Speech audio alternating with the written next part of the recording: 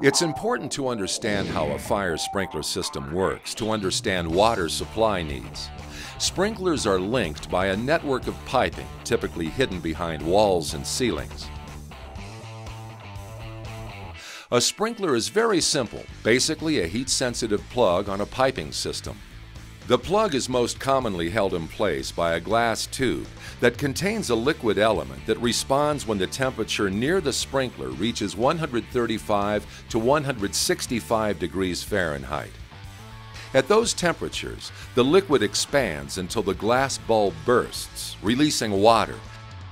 The deflector will properly distribute the water. When a fire starts in a room, smoke and heat will rise to the ceiling and then across the ceiling surface. When the heat surrounds the sprinkler, the heat-sensitive element will quickly reach the sprinkler's operating temperature. The plug will release and water will flow. Sprinklers operate individually and only in response to the high temperature of a fire.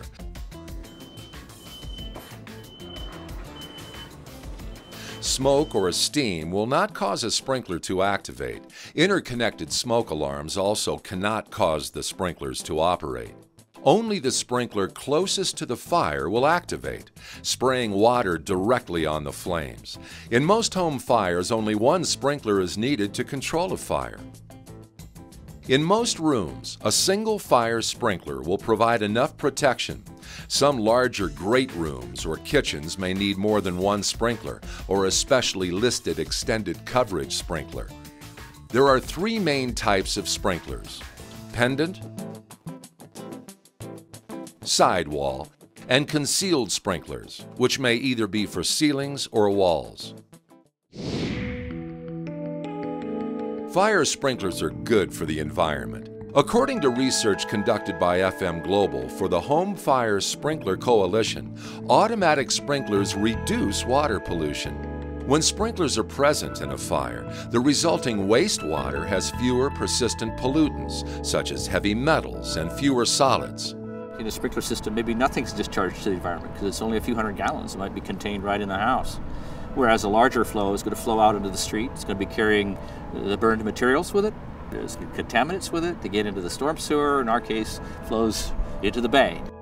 FM Global's study, which captured wastewater from test fires with and without sprinklers, showed that the pH value of the test wastewater from unsprinklered fires exceeded the allowable discharge range of 5.5 to 9.0 required by most environmental agencies, and was 4 orders of magnitude higher in alkalinity than the wastewater from the sprinklered test.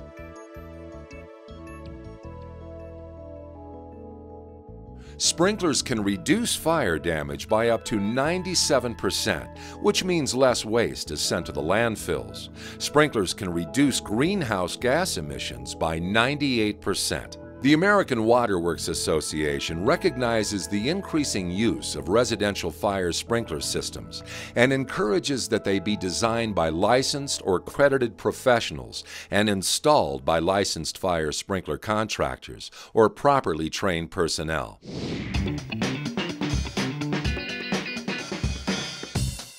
NFPA 13D is the standard for installation of sprinkler systems in 1- and 2-family dwellings. Under 13D, 2 types of residential fire sprinkler systems are permitted. Standalone systems, where the sprinkler system is independent of the plumbing system, and multi-purpose systems, where the fire sprinkler system is combined with the cold water plumbing.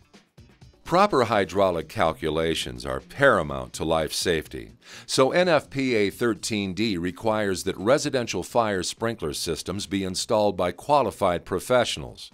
The design of a system requires communication with the water utility so that available water pressure and flow to the system can be determined, and the design can meet the utility's requirements.